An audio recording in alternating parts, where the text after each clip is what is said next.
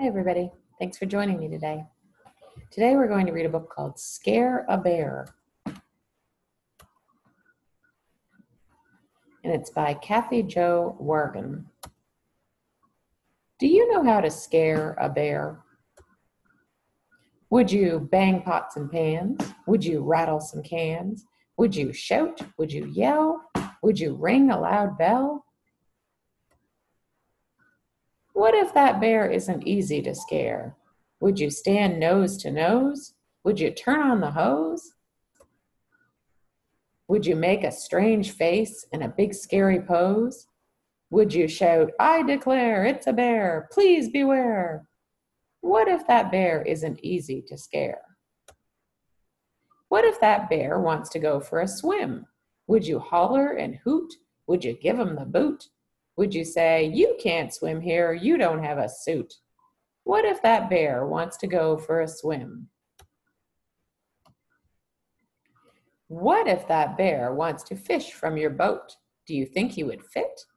Would you tell him to sit? Would you share your pole and your best fishing hole? Do you think he would squirm if you showed him a worm? What if that bear wants to fish from your boat? Looks like the bear is pretty heavy. What if that bear starts to beg for some dinner? Would you share your peas?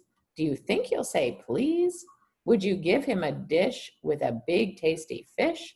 What if that bear starts to beg for some dinner? What if that bear sits down by the fire? Would you share your seat? Would you make him a treat?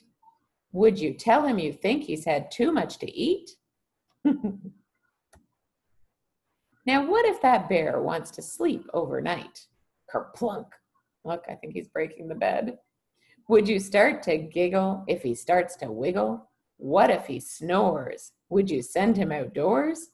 If he climbed in your bunk, would the bed go kerplunk? What if that bear wants to sleep overnight? What if that bear will not leave the next morning? Would you give him a map with a compass and cap? Would you tell him, keep walking, don't stop for a nap? Would you say, my dear bear, there's no need for stalling. It's time to go home. Your mother is calling. What if that bear will not leave in the morning? Then call the ranger. I know what he'll say. This bear cannot stay. You must scare him away. Do you know how to scare a bear? I sure do. It's nothing new. Just say, boo.